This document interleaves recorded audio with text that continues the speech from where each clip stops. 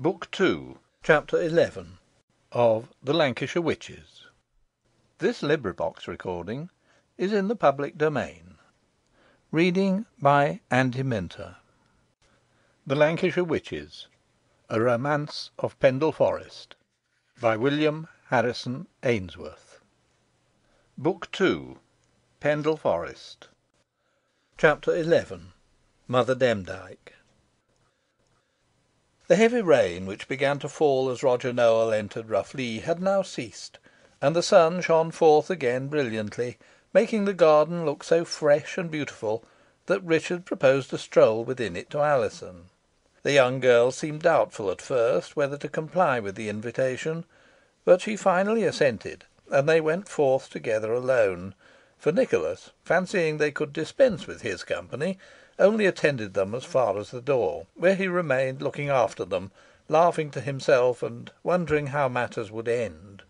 "No good will come of it, I fear," mused the worthy squire, shaking his head, "and I am scarcely doing right in allowing Dick to entangle himself in this fashion. But where's the use of giving advice to a young man who is over head and ears in love? He'll never listen to it, and will only resent interference. Dick must take his chance. I have already pointed out the danger to him, and if he chooses to run headlong into the pit, why, I cannot hinder him. After all, I am not much surprised. Alizon's beauty is quite irresistible, and were all smooth and straightforward in her history, there could be no reason why. I am as foolish as the lad himself. Sir Ralph Assheton, the proudest man in the shire, would disown his son if he married against his inclinations. No, my pretty youthful fair, since nothing but misery awaits you, I advise you to make the most of your brief season of happiness. I should certainly do so were the case my own." Meanwhile, the objects of these ruminations had reached the terrace overlooking Pendle Water, and were pacing slowly backwards and forwards along it. "One might be very happy in this sequestered spot, Alizon," observed Richard. "To some persons it might appear dull, but to me, if blessed with you, it would be little short of paradise." "Alas, Richard," she replied, forcing a smile, "why conjure up visions of happiness which can never be realised? But even with you I do not think I could be happy here. There is something about the house which, when I first beheld it, filled me with unaccountable terror. Never since I was a mere infant have I been within it till to day, and yet it was quite familiar to me, horribly familiar. I knew the hall in which we stood, together with its huge arched fireplace and the armorial bearings upon it, and could point out the stone on which were carved my father's initials, R.N., with the date 1572. I knew the tapestry on the walls, and the painted glass in the long range of windows. I knew the old oak staircase, and the gallery beyond it, and the room to which my mother led me. I knew the portraits painted on the panels, and at once recognised my father. I knew the great carved oak bedstead in this room, and the high chimney piece, and the raised hearthstone, and shuddered as I gazed at it.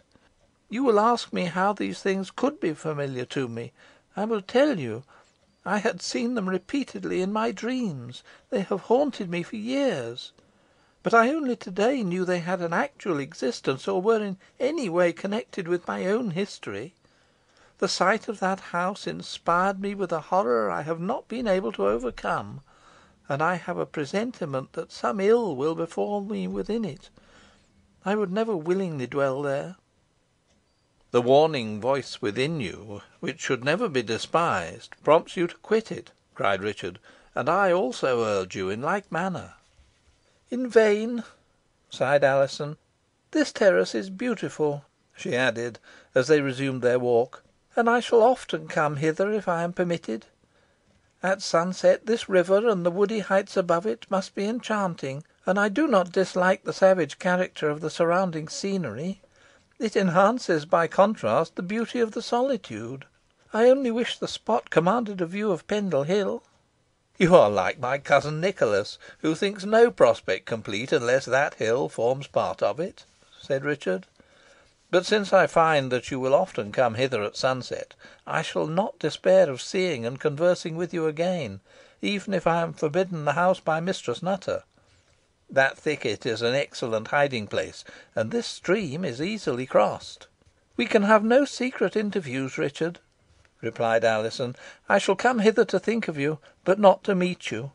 You must never return to Rough Lee again. That is, not unless some change takes place which I dare not anticipate. But hist! I am called. I must go back to the house." "The voice came from the other side of the river," said Richard. "And hark! it calls again. Who can it be?" "It is Jennet," replied Alizon. "I see her now." And she pointed out the little girl standing beside an alder on the opposite bank. "You didna notice me afore, Alizon," cried Jennet, in her sharp tone, and with her customary provoking laugh. "But I seed you plain enough, and heerd you too. And I heerd Mester Richard say he would hide i' this thicket, and cross the river to meet you at sunset. Little pigs, they say, ha' long ears, and mine weren't gi'en me for nowt." "They have somewhat misinformed you in this instance," replied Alizon. "But how, in the name of wonder, did you come here?" "Very easily," replied Jennet, "boh ey hanna time to tell you now. Granny Demdike has sent me hither wi' a message to you and Mistress Nutter. But maybe you winna like Mester Richard to hear what ey ha' gotten to tell you." "I will leave you," said Richard, about to depart. "Oh, no, no!" cried Alizon. "She can have nothing to say which you may not hear." "Shan ey go back to Granny Demdike, and tell her you're too proud to receive her message?" asked the child. "On no account," whispered Richard. "Do not let her anger the old hag." "Speak, Jennet," said Alizon, in a tone of kind persuasion. "Ey shanna speak unless you come ower t' wetur to me," replied the little girl. "And what ey ha to say concerns you much." "I can easily cross," observed Alizon to Richard. "Those stones seem placed on purpose." Upon this, descending from the terrace to the river's brink, and springing lightly upon the first stone which reared its head above the foaming tide, she bounded to another, and so in an instant was across the stream. Richard saw her ascend the opposite bank, and approach Jennet, who withdrew behind the alder, and then he fancied he perceived an old beldame, partly concealed by the intervening branches of the tree, advance and seize hold of her. Then there was a scream, and the sound had scarcely reached the young man's ears before he was down the bank and across the river. But when he reached the alder, neither Alizon, nor Jennet, nor the old beldame were to be seen. The terrible conviction that she had been carried off by Mother Demdike then smote him, and though he continued his search for her among the adjoining bushes, it was with fearful misgivings. No answer was returned by his shouts, nor could he discover any trace of the means by which Alizon had been spirited away. After some time spent in ineffectual search, uncertain what course to pursue, and with a heart full of despair, Richard crossed the river and proceeded towards the house, in front of which he found Mistress Nutter and Nicholas, both of whom seemed surprised when they perceived he was unaccompanied by Alizon. The lady immediately, and somewhat sharply, questioned him as to what had become of her adopted daughter, and appeared at first to doubt his answer, but at length, unable to question his sincerity, she became violently agitated. "The poor girl has been conveyed away by Mother Demdike," she cried, "though for what purpose I am at a loss to conceive. The old hag could not cross the running water, and therefore resorted to that stratagem." "Alizon must not be left in her hands, madam," said Richard. "She must not," replied the lady. "If Blackadder, whom I have sent after Parson Holden, were here, I would despatch him instantly to Malkin Tower." "I will go instead," said Richard. "You had better accept his offer," interposed Nicholas. "He will serve you as well as Blackadder." "Go I shall, madam," cried Richard, "if not on your account, on my own." "Come with me, then," said the lady, entering the house, "and I will furnish you with that which shall be your safeguard in the enterprise." With this she proceeded to the closet where her interview with Roger Nowell had been held, and unlocking an ebony cabinet, took from a drawer within it a small flat piece of gold, graven with mystic characters, and having a slender chain of the same metal attached to it. Throwing this chain over Richard's neck, she said, "Place this talisman, which is of sovereign virtue, near your heart, and no witchcraft shall have power over you. But be careful that you are not by any artifice deprived of it, for the old hag will soon discover that you possess some charm to protect you against her spells. You are impatient to be gone, but I have not yet done," she continued, taking down a small silver bugle from a hook, and giving it him. "On reaching Malkin Tower, wind this horn thrice, and the old witch will appear at the upper window. Demand admittance in my name, and she will not dare to refuse you; or, if she does, tell her you know the secret entrance to her stronghold, and will have recourse to it. And in case this should be needful, I will now disclose it to you, but you must not use it till other means fail. When opposite the door, which you will find is high up in the building, take 10 paces to the left, and if you examine the masonry at the foot of the tower, you will perceive one stone somewhat darker than the rest. At the bottom of this stone, and concealed by a patch of heath, you will discover a knob of iron. Touch it, and it will give you an opening to a vaulted chamber, whence you may mount to the upper room. Even then you may experience some difficulty, but with resolution you will surmount all obstacles." "I have no fear of success, madam," replied Richard, confidently. And quitting her, he proceeded to the stables, and calling for his horse, vaulted into the saddle, and galloped off towards the bridge. Fast as Richard rode up the steep hillside, still faster did the black clouds gather over his head. No natural cause could have produced so instantaneous a change in the aspect of the sky, and the young man viewed it with uneasiness, and wished to get out of the thicket in which he was now involved before the threatened thunderstorm commenced. But the hill was steep, and the road bad, being full of loose stones, and crossed in many places by bare roots of trees. Though ordinarily sure-footed, Merlin stumbled frequently, and Richard was obliged to slacken his pace. It grew darker and darker, and the storm seemed ready to burst upon him. The smaller birds ceased singing, and screened themselves under the thickest foliage. The pie chattered incessantly, the jay screamed, the bittern blew past, booming heavily in the air, the raven croaked, the heron arose from the river, and speeded off, with his long neck stretched out, and the falcon, who had been hovering over him, swept sidelong down, and sought shelter beneath an impending rock. The rabbit scuttered off to his burrow in the brake, and the hare, erecting himself for a moment, as if to listen to the note of danger, crept timorously off into the long dry grass.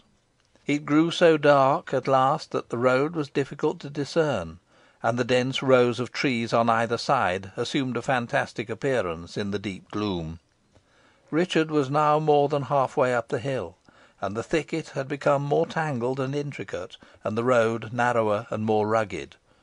All at once Merlin stopped, quivering in every limb, as if in extremity of terror.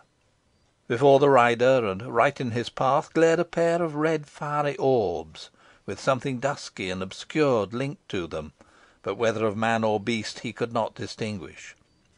Richard called to it. No answer. He stuck spurs into the reeking flanks of his horse. The animal refused to stir. Just then there was a moaning sound in the wood, as of some one in pain. He turned in the direction, shouted, but received no answer. When he looked back, the red eyes were gone. Then Merlin moved forward of his own accord, but ere he had gone far, the eyes were visible again, glaring at the rider from the wood. This time they approached, dilating and increasing in growing intensity, till they scorched him like burning glasses. Bethinking him of the talisman, Richard drew it forth. The light was instantly extinguished, and the indistinct figure accompanying it melted into darkness. Once more Merlin resumed his toilsome way, and Richard was marvelling that the storm so long suspended its fury, when the sky was riven by a sudden blaze, and a crackling bolt shot down and struck the earth at his feet. The affrighted steed reared aloft, and was with difficulty prevented from falling backwards upon his rider. Almost before he could be brought to his feet, an awful peal of thunder burst overhead, and it required Richard's utmost efforts to prevent him from rushing madly down the hill. The storm had now fairly commenced. Flash followed flash, and peal succeeded peal, without intermission. The rain descended, hissing and spouting, and presently ran down the hill in a torrent, adding to the horseman's other difficulties and dangers. To heighten the terror of the scene, strange shapes, revealed by the lightning, were seen flitting among the trees, and strange sounds were heard, though overpowered by the dreadful rolling of the thunder. But Richard's resolution continued unshaken, and he forced Merlin on. He had not proceeded far, however, when the animal uttered a cry of fright, and began beating the air with his forehoofs. The lightning enabled Richard to discern the cause of this new distress. Coiled round the poor beast's legs, all whose efforts to disengage himself from the terrible assailant were ineffectual, was a large black snake, seemingly about to plunge its poisonous fangs into the flesh. Again having recourse to the talisman, and bending down, Richard stretched it towards the snake, upon which the reptile instantly darted its arrow-shaped head against him, but instead of wounding him, its forked teeth encountered the piece of gold, and if stricken a violent blow, it swiftly untwined itself and fled, hissing, into the thicket. Richard was now obliged to dismount and lead his horse. In this way he toiled slowly up the hill. The storm continued with unabated fury. The red lightning played around him, the rattling thunder stunned him, and the pelting rain poured down upon his head. But he was no more molested. Save for the vivid flashes, it had become dark as night, but they served to guide him on his way. At length he got out of the thicket and trod upon the turf, but it was rendered so slippery by moisture that he could scarcely keep his feet, while the lightning no longer aided him. Fearing he had taken a wrong course, he stood still, and while debating with himself, a blaze of light illumined the wide heath, and showed him the object of his search, Malkin Tower, standing alone like a beacon, at about a quarter of a mile's distance, on the further side of the hill. Was it disturbed fancy, or did he really behold on the summit of the structure a grisly shape resembling, if it resembled anything human, a gigantic black cat, with roughened staring skin and flaming eyeballs? Nerved by the sight of the tower, Richard was on his steed's back in an instant, and the animal, having in some degree recovered his spirits, galloped off with him, and kept his feet in spite of the slippery state of the road. Ere long another flash showed the young man that he was drawing rapidly near the tower, and dismounting, he tied Merlin to a tree, and hurried towards the unhallowed pile. When within 20 paces of it, mindful of Mistress Nutter's injunctions, he placed the bugle to his lips, and winded it thrice. The summons, though clear and loud, sounded strangely in the portentous silence. Scarcely had the last notes died away, when a light shone through the dark red curtains hanging before a casement in the upper part of the tower. The next moment these were drawn aside, and a face appeared, so frightful, so charged with infernal wickedness and malice, that Richard's blood grew chill at the sight. Was it man or woman? The white beard and the large, broad, masculine character of the countenance seemed to denote the former, but the garb was that of a female. The face was at once hideous and fantastic, the eyes set across, the mouth awry, the right cheek marked by a mole shining with black hair, and horrible from its contrast to the rest of the visage, and the brow branded as if by a streak of blood. A black thrum cape constituted the old witch's headgear, and from beneath it her hoary hair escaped in long elf locks. The lower part of her person was hidden from view, but she appeared to be as broad-shouldered as a man, and her bulky person was wrapped in a tawny coloured robe.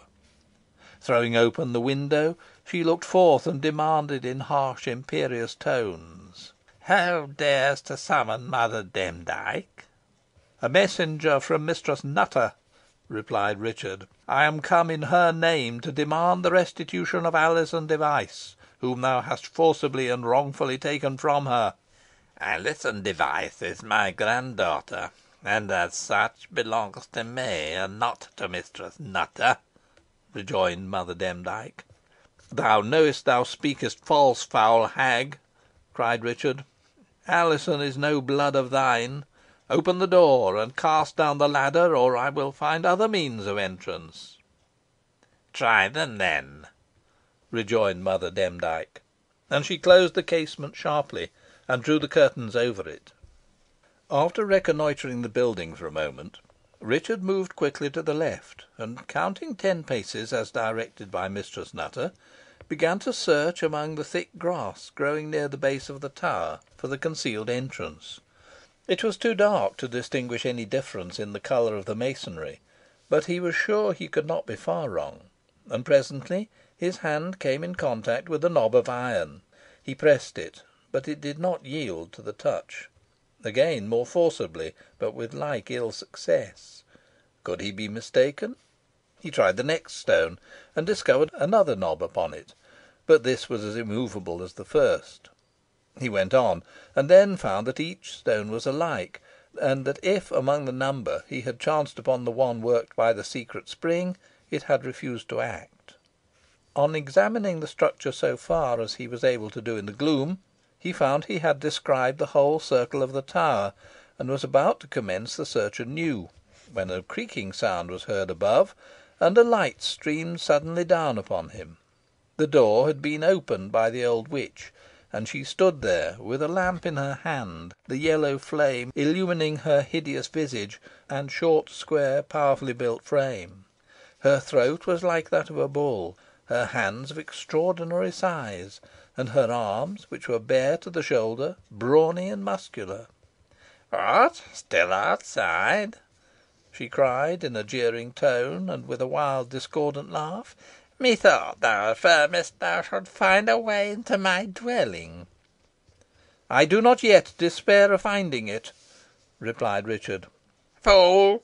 screamed the hag. "I tell thee it is in vain to attempt it without my consent.